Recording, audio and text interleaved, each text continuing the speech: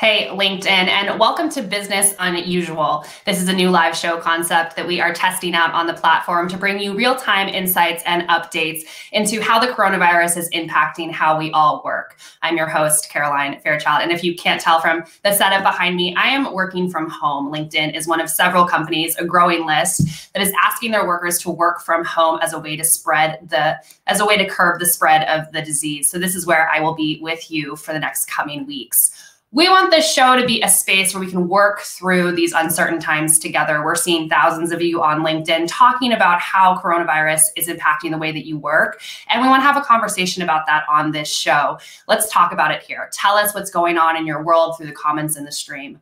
There is so much for us to talk about today. We ended the workday yesterday with a rough plan of what we thought we were going to talk to you about today on the show, and we ripped that up, which to me is really a comment of how fast COVID-19 is moving and how much news there really is about it. President Trump imposed a 30-day travel ban for most of Europe and says he wants to introduce financial relief for workers affected by the virus.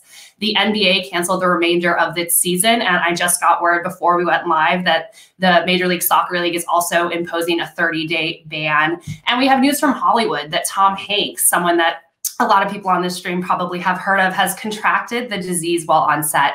We're going to get right into it with my colleague, Joe Mylord. Joe covers a range of industries for us on LinkedIn, from frontline workers, the gig economy, to sports. Hey, Joe. Thanks for having me. So, Joe, thanks for joining us. Let's start with the NBA. This was such huge news last night. Now Major League Soccer is following suit. What are you hearing? Tell us what this really means. Well, it just shows how fast moving of a situation we have here for pretty much all businesses, sports included, where just a couple of days ago, we heard different leagues, the NCAA, NBA itself, go from considering playing games to concerning playing games with our fans to now, in some cases, not playing at all. And what I think is really key to look into here is the fact that these decisions are happening from the top down, but levels below that, there's a lot of confusion still as well. I heard from a friend last night who works at the Major League Soccer League office, who says herself that she doesn't know when, if at all, any of the workers there at the league office themselves will be able to work from home. I heard from someone who works at Madison Square Garden that supports the Knicks and the New York Rangers and the National Hockey League ticket sales. They don't know as well whether they will have to work from home. So from right now, it's a fast-moving situation. I can suspect that we'll hear news hour by hour about plans for these different leagues and what they'll be doing going forward. Right, the news just keeps coming. But what about the supporting businesses? This obviously doesn't just impact the players and the fans. What are we hearing from workers on the platform about this? Right. Well, there's a lot of people in the food service industry and a lot of frontline workers that support these leagues and support these games. And what I've heard across some industries, a lot of people in hourly and part-time work, is that they're very blunt about the situation. Quotes like, "How can I make money if I'm not at work?" I asked one worker, what would happen if the situation gets really bad?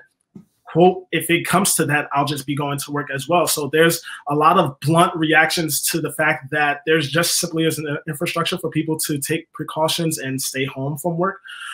And that's why you see reactions from people like Mark Cuban last night, who highlighted in his press conference after the NBA canceled the season that we have to find something to do for these workers. I suspect other owners and other leagues and other teams will try to figure out what that something is, as have other businesses tried to do so outside of sports. Right. And we're seeing the government step in some cases. President Trump, in his address last night, did say that he is going to take actions to provide emergency support for those who are affected, for the government workers. And in California, there is a measure in San Jose to ensure that people who are infected by the crisis don't get evicted. But this all sounds very supportive. But as we both know, this will be slow moving. Are workers being impacted now? How are they responding to this? Right. Well, I think that the most telling way in which workers are impacted is the fact that they are on the front lines of our preparation, or the general public's preparation, to be as cautious as possible. So what I first heard last week from workers is, what is it like looking at stores, the way that stores are trying to ensure that they're stocked, mostly about the rush. And then, but also there's a conversation about what could happen going forward. And like I said, there's a lot of blunt reactions around, just because of the fact that there is a lack of paid sick leave for certain people in certain industries around the US. But also, one thing that should not be underestimated is the fact that there is a lot of skepticism and a lot of reason that people might find to have mistrust in the news that they're hearing, to have a skepticism about whether this is actually as big of a deal as it might seem. And these workers, they, in the face of skepticism, they can't hedge our bets like people who can telework in different industries. They might just play on the safe side for them and keep going to work. You mentioned that these workers are on the front lines for our preparation, and some of them have joined us on the stream right now. We have a comment from Ashley, who's a pharmacist, and she says she's having to calm down the social media frenzy, but she's trying to protect patients in Massachusetts and Rhode Island. Ashley, thank you for joining us on the stream. Joe, for those who are on the stream who are working from home or perhaps aren't on the front lines, what can they do to support frontline workers right now? Well, I'd imagine that there's going to be a demand for specifically gig workers, couriers who are bringing supplies and food back to different people's homes. And in fact, we've seen actual reporting that indicates that services like Instacart and Lyft have had higher demand in the past week as people try to go for private services. And in those instances, I would imagine that some customers might feel compelled to support workers and provide a tip, support them financially, be as polite as possible. We've seen stories from the past year with a scandal with DoorDash or a scandal with other gig services about how tipping is a controversial issue. This might be the time in which that we can use that medium to support them. All right. So if you can over tip right now, this is a great time to do it. Joe, thank you so much for joining us. Thanks for having me. All right. My colleague, Susie Jackson, is joining us to talk about another group of workers that is right on the front lines of COVID-19, and that's flight attendants. We're hearing from a lot of them on the platform right now. Hey, Susie, thanks for joining us. Hey, Caroline. Thanks for having me. That is right. We are hearing from a lot of people in the airline industry, even before the Trump announcement last night of the 30-day travel ban from countries in Europe, excluding Great Britain. We are hearing different things, though. From some flight attendants, we're hearing that the airports they're walking through on their way to their flights are ghost towns. Yet some others are saying their routes seem unaffected. I think that's pretty interesting. Maybe that's going to keep developing and changing now with this ban. Plus, maybe those were routes that were really well traveled by business customers who are increasingly being asked to work from home, to pull out of conferences, et cetera. We're going to have to keep watching to see how that goes. One thing that is very clear, though, is that flight attendants are made from some tough stuff. The sentiment we're seeing from many of them commenting on LinkedIn is that they are used to germs. They are used to dealing with the public. They're used to washing their hands and taking care of themselves in close spaces with people who are sick, with people who need help and assistance. So they're not worried about that. They're not worried about getting sick themselves. What they are worried about is the industry and the economy itself. So we have a comment up here from Pandora, who says she's not concerned about the virus. She knows how to wash her hands. She never touches her face until she's able to wash her hands. Something I'm having trouble doing right now is not touching my face. Her concern, though, is the reduction of schedules and possible layoffs. She tells us she worked for Alaska Airlines, who fortunately has some systems in place that have prevented that kind of action in the past. And we hope that she continues to feel comforted by that in their response in the future.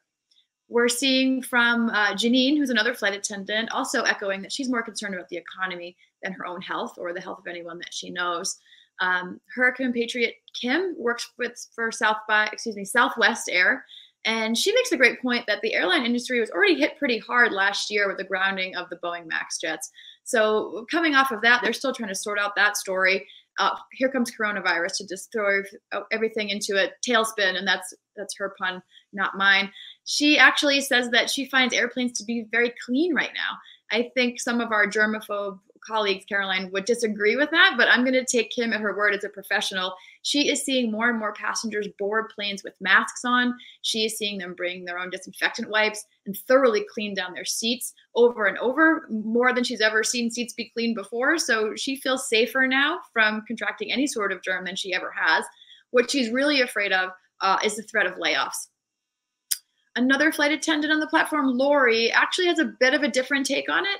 She says that the flights and routes that she's on are mostly full. She is servicing probably warmer climates, as she's seeing a lot of spring breakers who are still filling up the airplanes. And as someone who was in her 20s once and went on spring break, I understand that's a tough crowd to deter. Younger people think that they're invincible, and I'm sure that they are still going to their warmer climates in droves. What I do think is interesting about that story is everything we've heard this week about universities and their responses to the virus. They are canceling classes. They're holding them virtually. There are questions about graduation. Will graduation ceremonies still take place? And aside from that just being really a bummer for students who have worked so hard for years and now might not be able to graduate in person with their peers, it's also a business story. Campus recruiting is huge in the spring for companies and for students looking to get their first job, looking to fill their pipelines. So it'll be really interesting to watch this story and see what develops. All right, Susie. Well, thank you so much for that. My two big takeaways are your social media feed might be filled with pictures of empty flights. I know that mine is right now, but the airline industry is still churning away. And those flight attendants, they have a bunch of precautions in place to make sure that the planes are staying clean. So thank you for sharing those perspectives. Thank you, Caroline. We are seeing so much of you talking about these issues in the stream right now. I want to read some member comments that I'm seeing. Nez says, I've been running my consulting agency online and implementing video conferencing tools such as Zoom. I've been working from home for years. If anyone has any questions or help to transition to remote work, Nez says you can find him in the stream. So be sure and do that. We're also getting some questions as well. Richard is asking, what is LinkedIn's role in promoting best workplace practices for business leaders who have no guidance? Is LinkedIn a good resource for that? Richard, we're glad that you joined us and are asking that question. We've been going deep on how professionals can stay productive right now working from home. There are tons of insights that you can check out either in the daily rundown or by going to the right of your LinkedIn newsfeed. We have news stories there that include tips for staying productive.